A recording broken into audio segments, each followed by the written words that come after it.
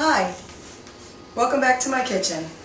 I'm Colleen McCray-Katz, and tonight I'm going to be making something I call fancy schmancy cucumber sandwiches. This time I'm using the garden vegetable.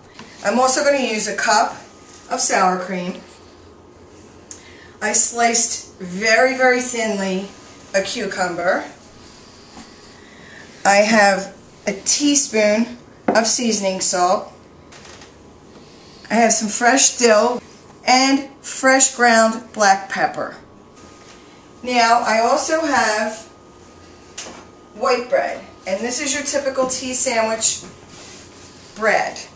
You cut off the crusts, and a trick is to roll them with a rolling pin to get them pretty thin. So you just put your sour cream in.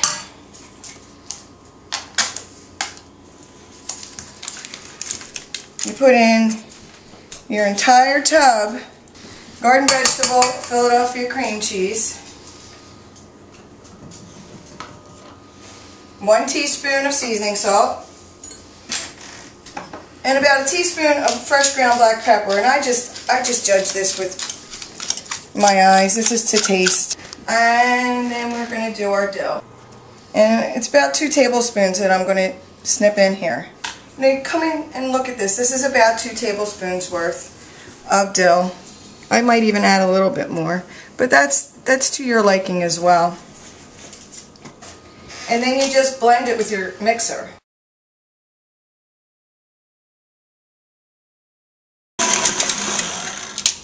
That's it.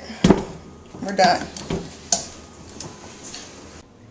Our mixture's done, and we're ready to go over to our bread. I have 12 slices of bread here. As I said, I cut off the crust, I rolled them with my rolling pin, and I'm going to spread them all with my cream cheese mixture.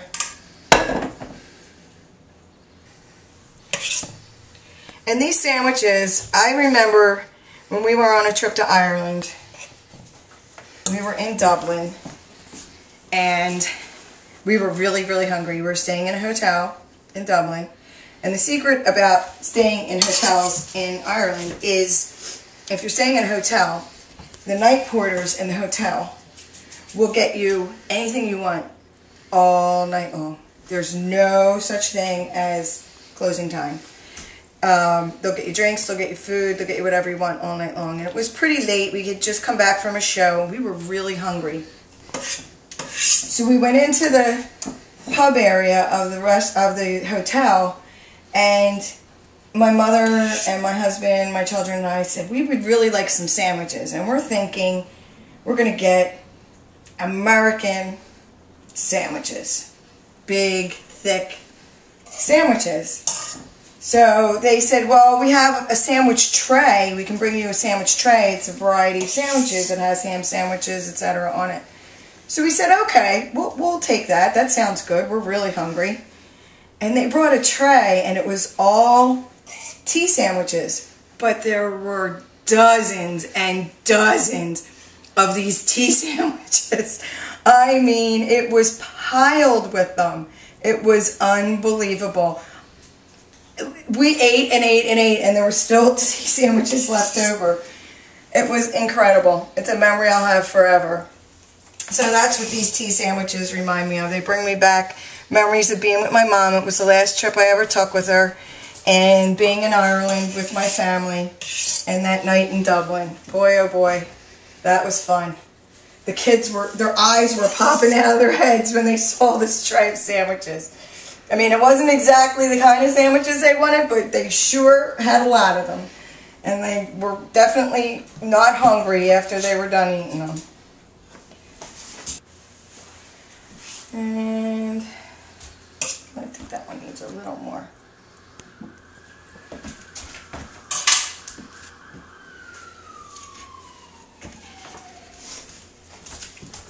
So we just put some cucumbers on.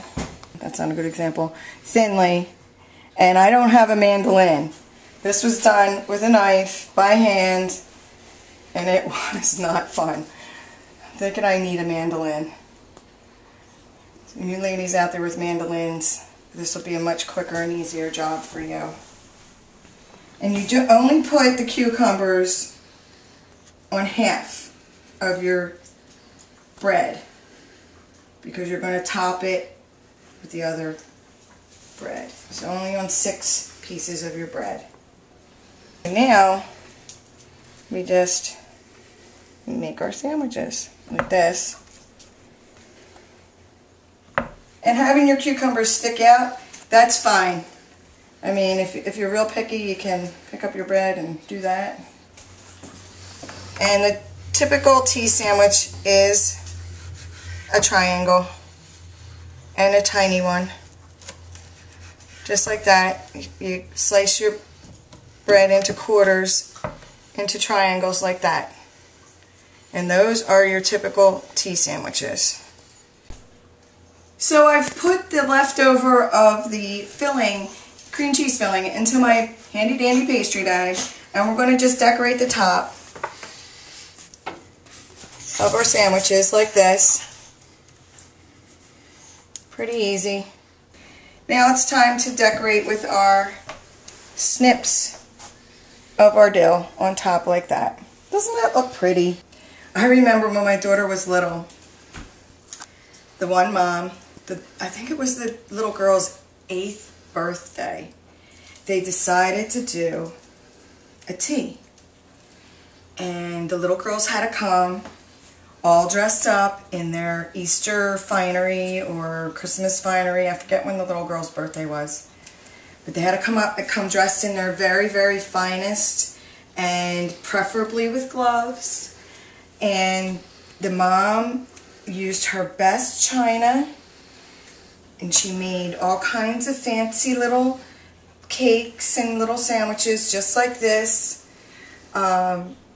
She served it in her dining room. I thought she was insane, and I told her so. But those little girls who are now in their mid-20s still remember Kayleen's birthday party when they all had tea and on the fancy china in the dining room. So if you moms have little girls and you want to do a really special birthday party for them, here's something that you could do that would make them feel very grown up and very special and maybe like a princess for that day.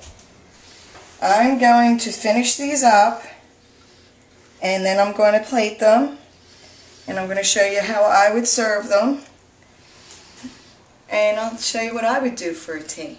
We're now in my dining room, and this is a room that has a lot of great photographs of my family. These are my kids.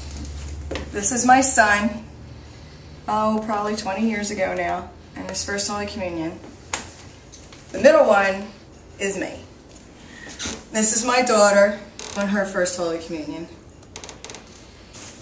Not one, but 2 wedding pictures. Same people, 2 weddings. This is our wedding in 1980, July 4th, 1980. My husband was born and raised Jewish, and he hadn't converted to Catholicism at that point, so we didn't have a Mass. And I always wanted to have a Mass. So on our 10th anniversary, we renewed our wedding vows. We had a Mass reception, the whole 9 yards. So that's what this picture is. This is what I've done with my life. My daughter's high school graduation picture and her college graduation picture, and my son's high school graduation picture and college graduation picture. And this is our Joseph's. It was his daddy's. We have my mother and father in their wedding picture. This also was my mother's. I don't have one of those tiered fancy tea trays, so I made one. This is a cake stand, and this is just a charger plate. That's how I would serve it, with my china and my silver, to make it a nice special day. Again, I like to celebrate the small moments in life and gather the family together. And this room is where we usually gather. Happy Mother's Day to the mothers that are, that want to be, that will someday be, and to our moms that are no longer with us. Bye.